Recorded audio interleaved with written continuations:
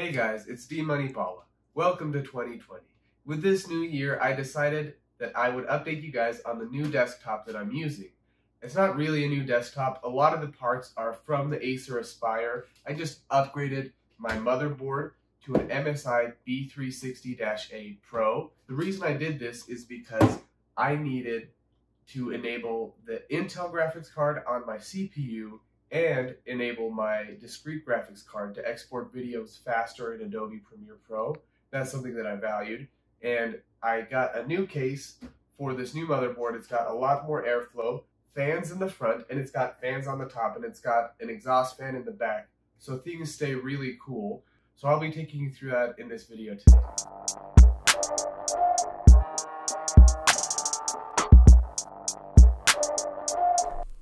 We're going to go over the Userbenchmark's performance results. They're looking a little bit better, and I'm going to scroll down and show you the individual components and how they did. The CPU got into the 80th percentile, and the GPU got into the 36th percentile, and all of the other components are performing as expected. On Geekbench 5, we got a CUDA score of 66,778. I'm going to scroll down and show you how the individual tests performed.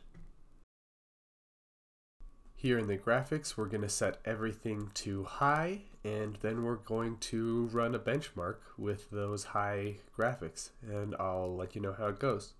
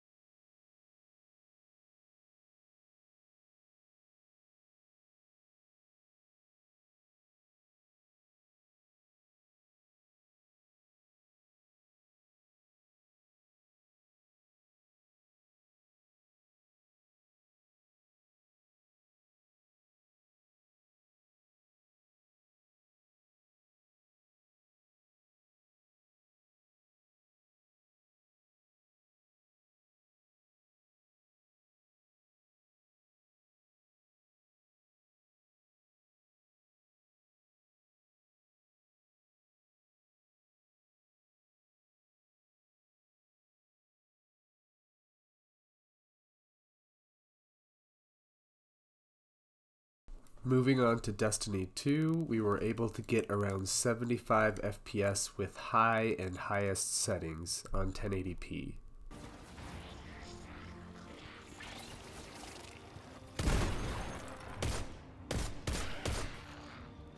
Moving on to Fortnight, we were able to keep 60 FPS at really high settings at 1080p, and everything was on high. Things were running really well.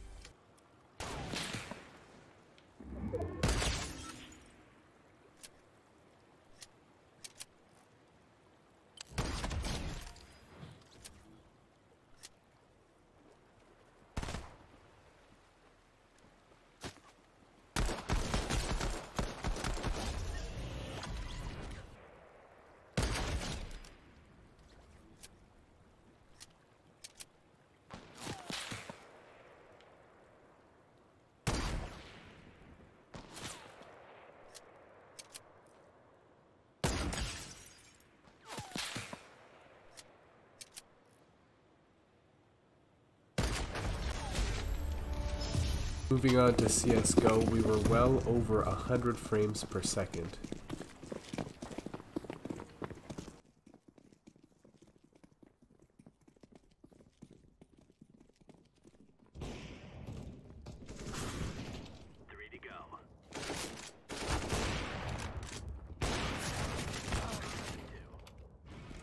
And that is how upgrading my new motherboard has worked out for performance.